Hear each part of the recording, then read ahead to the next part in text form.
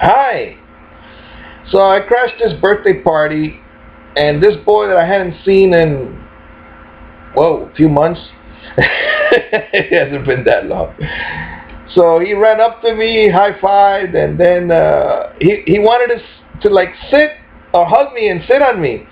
And so as soon as he did that, I stood up, right? I don't know if I gave him a hug, but I think he backed up because I stood up. But then I couldn't back up because the chair doesn't move on the grass. So I put my foot on the chair. Now, I know I'm not supposed to put my foot on people's furniture, but we were outside in the front yard. So this is just exciting, but you know, I wonder if anybody gives this boy a hug. I know he doesn't live with his dad. I know his stepdad probably doesn't give him a hug, because you don't want to get accused, you know, oh, you gave him a hug, you're probably feeling my son or something, you know, touching my son for sexual purposes. So I think a lot of children, I even read about it. A girl, she said that she was in a orphanage from 10 years old and up, and she said, nobody gave me a hug. All those years, nobody gave me a hug. She said this when she was 20-something. And she mentions that was something that was missing. Like, I give my daughter a sideways hug where I reach around. Well, I can't get the camera right. Let's see. That's it. Yeah, there's my arm. So I reach around and give her a hug like that. Let's see if I can do it with this side. Yeah. And she puts her head on my shoulder. I give her a kiss on the hair. You know, something like that. It's never a full front hug like this. I give her a sideways hug. I avoid standing face to face with another man also, because they could kick you in the testicles. So I avoid that. I always stand sideways.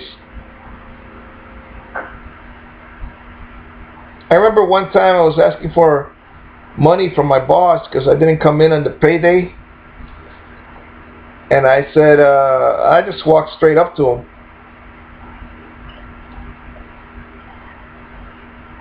And, well, it's just, I don't like walking up to people, you know. I really don't like walking up to people.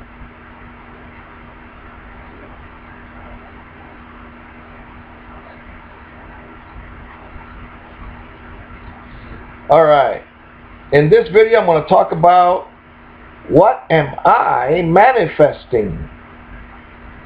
I have a plate here. Alright, I wrote 5 things. 1, I'm manifesting money by renting this efficiency. Now I really like this room though. We had one person call, but they don't come and check out the place. So I don't know what's going to happen. 2, Daniel's composting toilet. Now I do have a toilet for the dog now. Basically the dog does it everywhere, and I scoop it up with a shovel and put it in the dirt. And it's inside a garbage can that I cut off the bottom of the garbage can. There's a video out there on someone that did that. And then I just cover the garbage can and I throw leaves on it. Inside the garbage can I throw leaves on it.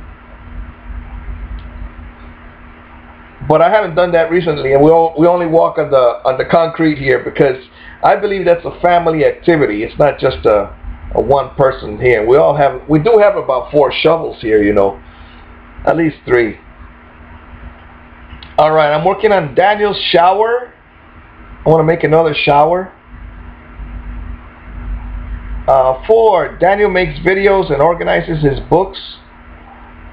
Yeah, I'm doing that. Daniel makes videos with his son in Spanish. Yeah, we need to start doing that.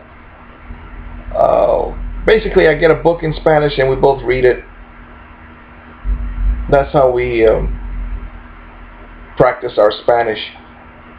I always tell them that right now you live in the United States, but later on you could travel, and I want more than travel. I don't want like 3 days anywhere. I want to like go for 30, go for a year over there, have fun.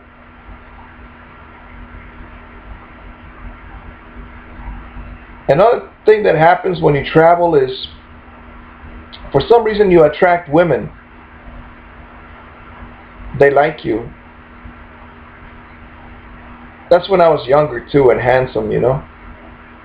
Now I'm old and handsome. So yeah, definitely. Everybody wants a girlfriend. Everybody wants a boyfriend. Just about everybody. However,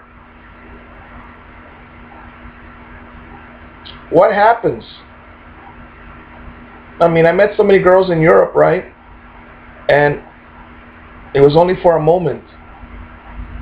Now, if I was a carpenter, I could go live in Europe. Or if I was a mechanic, I could go live in Europe, provided I do what I need to do to find work over there and things like that. And I could have a woman.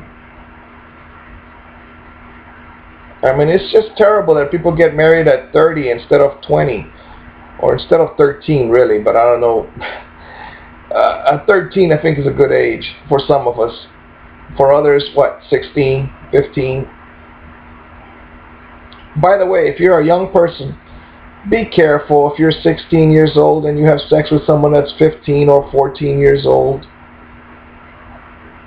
Because the age of consent, when I looked it up in the United States, I think it's 16. So you're allowed to say, yes, you want to have sex at 16. But nobody tells you this. You're allowed to quit school at 16, which I highly recommend unless you're really learning something. I mean, I saw some videos about some trade schools and high schools, and the kids really did learn how to fix cars and how to build houses. That is valuable.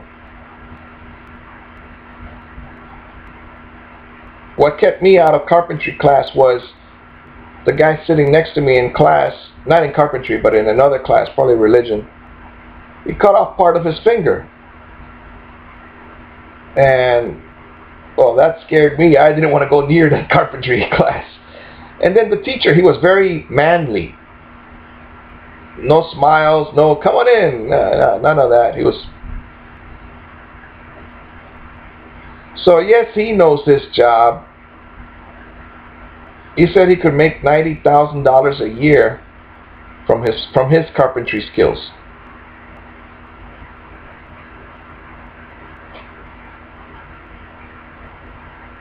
Wow, that seems like a lot of money.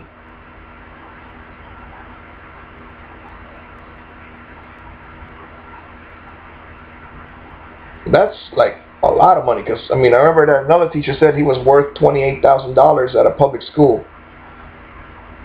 Well, this is also back in 1990, or actually 4 years before, or 1986 to 1990.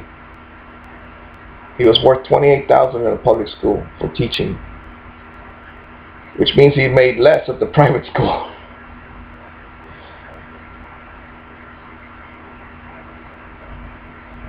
If it's not 100,000, it's not enough.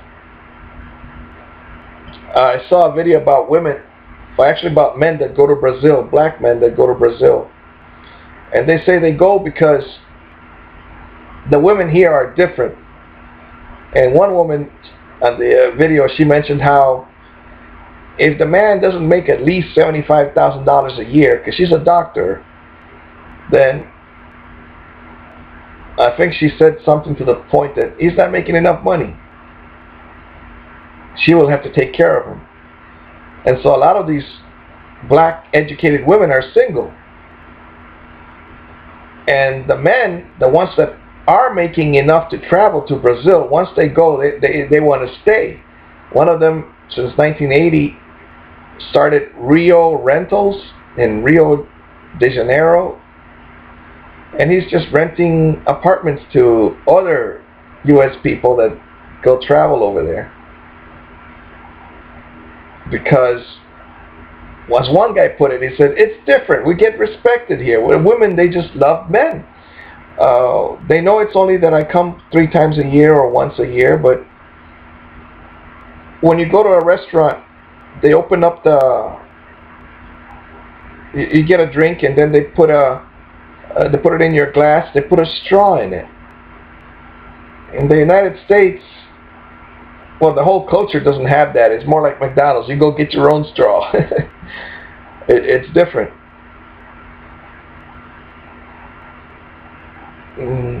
Service, and usually service is given by women, but it's a different society. All right, go learn something. Be better than I am. Take care of yourself.